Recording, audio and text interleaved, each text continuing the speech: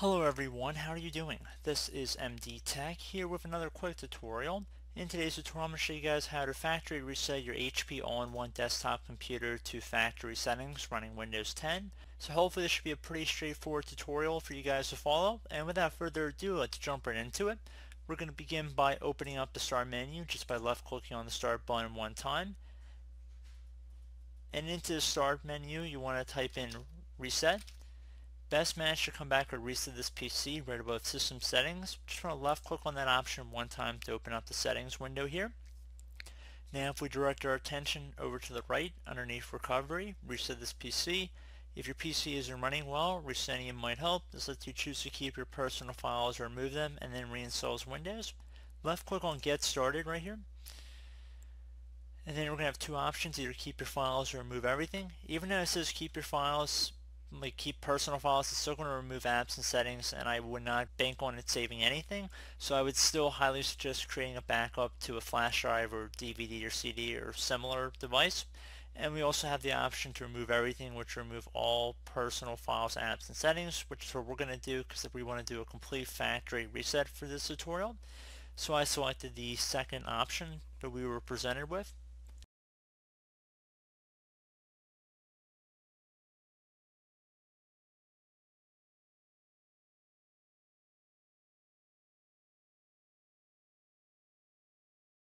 And then we're going to be prompted we want to clean the drives as well. So if we're going to be donating or giving our computer to somebody else, I would suggest selecting the second option to remove files and clean the drive. However, most people, if you're going to be holding on to your computer, I would just say select the first one, just remove my files. It'll be a little quicker as well, this process. And finally, we're going to have to confirm that resetting will remove all the personal files and user accounts on this PC, all apps and programs, and any changes made to settings. This will take a while and your PC will restart. Left click on this reset button to begin this process. Again, it will take some time, so please be patient, let it run. And once we get back to some prompts that require some further action, I will begin the narration again.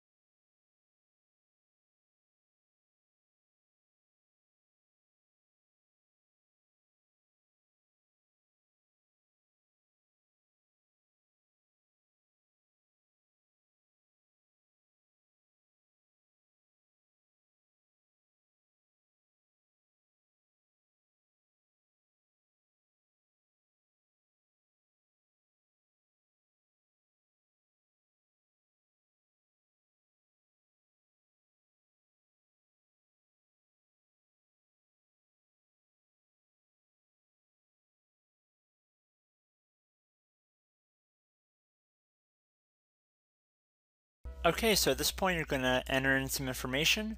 You're going to enter your country, preferred language, keyboard layout, and what time zone you're in. And then once you've checked all of that, you're going to select Next. It'll begin applying these settings. You're going to have to accept the end user license agreement. You can use express settings to instantly get back and speed up the process a little bit, or you can click on customize right here. It should be the middle button, and you can customize what you're exactly installing when you're resetting Windows 10. So if you want to disable sending input data to Microsoft, you can deselect that by clicking inside of these horizontal boxes, and you can go through and check them out on your own, but I'm going to keep most of them default how they are, and I'm going to select next here. I'm going to select next again, and you guys are more than welcome to go check through and see exactly what you are agreeing to. I'm just trying to speed this video up a little bit.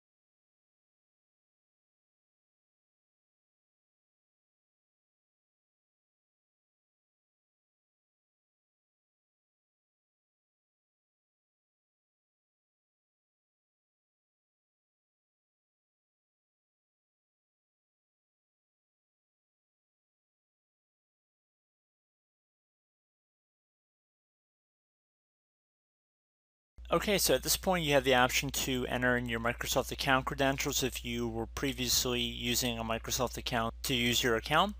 You could also create a new Microsoft account, or you could skip this step and create a local account on your computer, which what I'm going to do.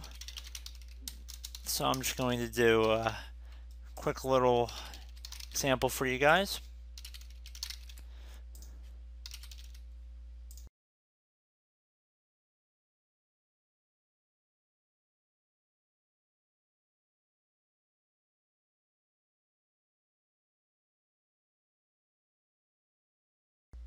I am not going to enable Cortana, so I'm going to select Not Now.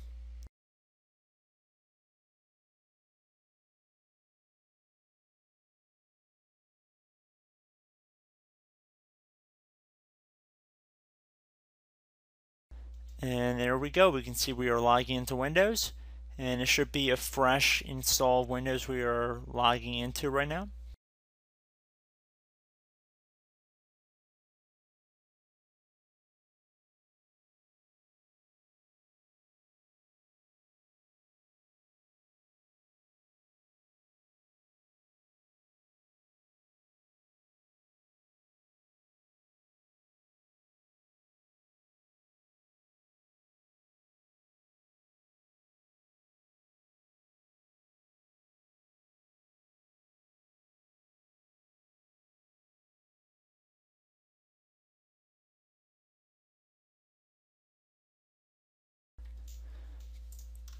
Okay, so we actually have an update waiting, but I'm not going to select that, so I'm going to do Not Now, bottom left.